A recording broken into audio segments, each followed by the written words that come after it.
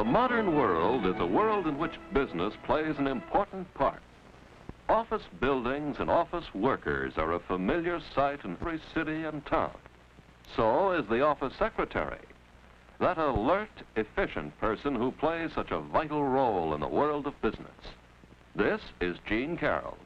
Her day begins at 9 o'clock, and she's at her desk on time. Promptness, neatness, orderliness. In her first minute, Jean has displayed these attributes of a good secretary. Office supplies are the tools with which Jean works. The orderly arrangement of her desk permits a quick check to see that she has enough supplies on hand for the day. She takes out only those things she knows she needs.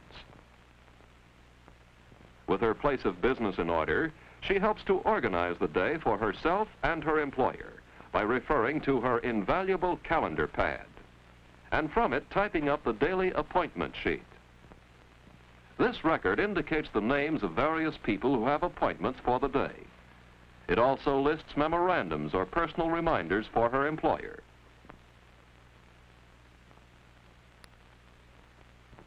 The record is placed on Mr. Williams' desk before he arrives.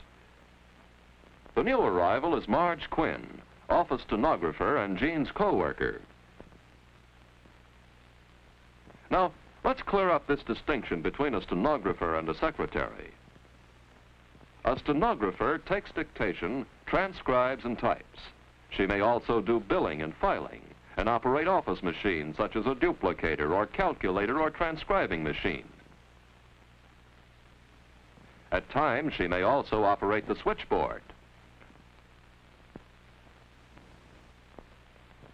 A secretary assumes much more responsibility than a stenographer and performs many duties that contribute to the success of the company, as we shall see. The calendar pad helps Jean to keep track of her many responsibilities and to establish a regular schedule. At about the same time each day, the morning mail is distributed. Sorting it is one of Jean's responsibilities.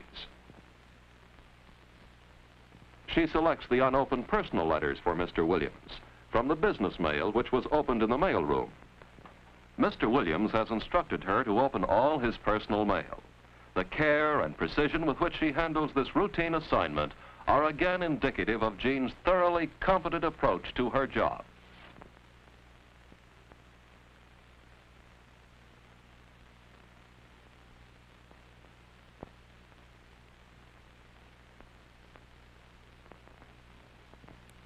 This takes a little longer than simply zipping the letters open, but it minimizes the dangers of tearing the contents or accidentally throwing away a loose enclosure. And of course, enclosures are no longer loose after they've passed through Jean's hands. In checking through the business mail, she finds a letter which refers to some previous correspondence. So she gets out the file on this, in case Mr. Williams might want it later. And now the mail is in order.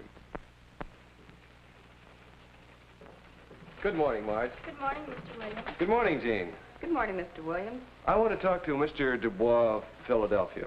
Will you call him for me at 11 o'clock? Why, yes, of course. That's Peter Dubois, isn't it? That's right. And it's very important. Jean makes a note of Mr. Williams' instructions on her calendar pad. The good secretary doesn't rely on memory. Jean will make sure that every item here is taken care of today. Two of them, the itinerary and the checks, can easily be attended to during the morning dictation period. Mr. Williams usually gives dictation at the same time each morning. This period is an important part of Jean's daily routine. She makes sure she has all her materials for taking dictation, plus the itinerary, the checks, and the file folder she got out earlier.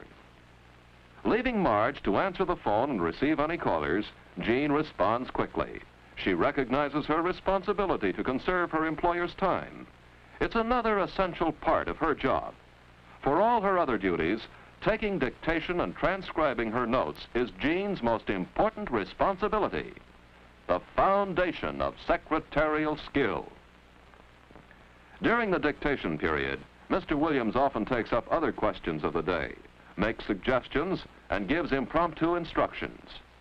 The secretary, too, uses this period to clarify any matters that need attention, so that she need not bother him later. Foresight, such as bringing the file which she thought he would need. Dependability in attending to many personal and business details, such as making sure he signs checks. These are qualities which make the secretary a real asset to her employer.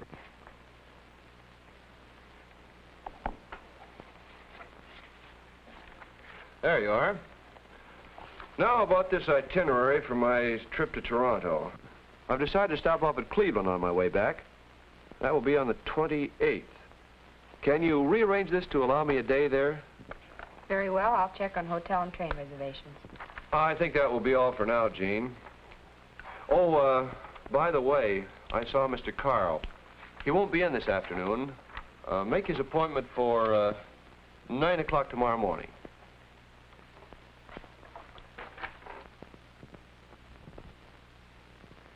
Jean leaves the office without delay. Now she can revise her schedule and bring it up to date. On the calendar pad, she checks off the items that have been taken care of. The appointment with Mr. Carl is canceled.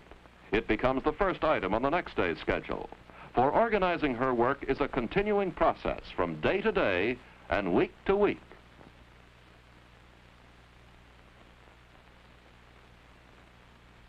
The checks have been signed, and the itinerary must be revised. The itinerary is a schedule of times and places that make up a trip.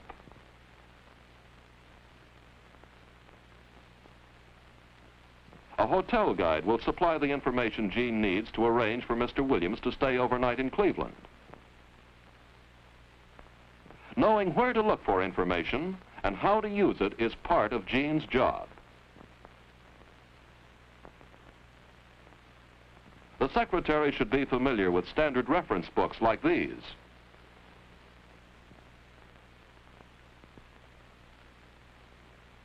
By mid-morning, Jean is well along with her transcribing. This period is another part of her varied day. But she is also receptionist to customers, friends, job applicants, and salesmen. Jean knows how her employer wants her to handle these different kinds of callers. In every case, she is tactful, courteous, and poised. Since she cannot admit this salesman now, she makes an appointment for him for the next morning. The secretary's manner of handling callers directly influences their attitude toward the business. The unexpected caller receives as courteous treatment as does Mr. Richards, who has an appointment.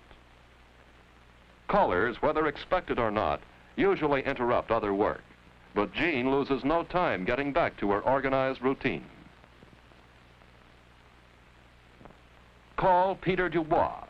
Yes, proper use of the telephone is another must for a good secretary. Long distance, please.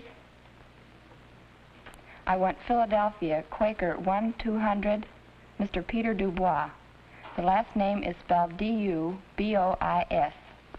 Mr. Arthur J. Williams at Center 9000 is calling. Not only does the secretary maintain a pleasant relationship with her employer and his business associates, but she must be able to get along with her co-workers and occasionally give instructions to subordinates and supervise their work. Jean is able to tell others what to do because she knows from experience what is required. Having been a general office worker before she became a secretary, she's familiar with other phases of office work, and she's always willing to help a fellow worker.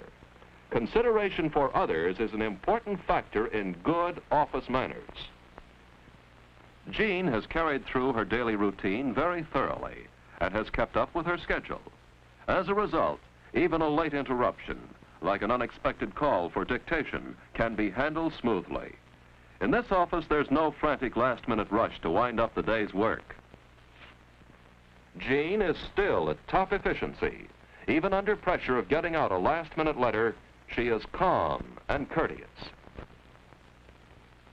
Goodwill and understanding are part of her personality, part of her job. Now, with the rush letter transcribed and signed, she winds up her day in a neat, orderly manner. The routine of one day carries over into the next. Before Jean leaves, she has a clear picture of what she is going to do tomorrow. Alert, personable, efficient.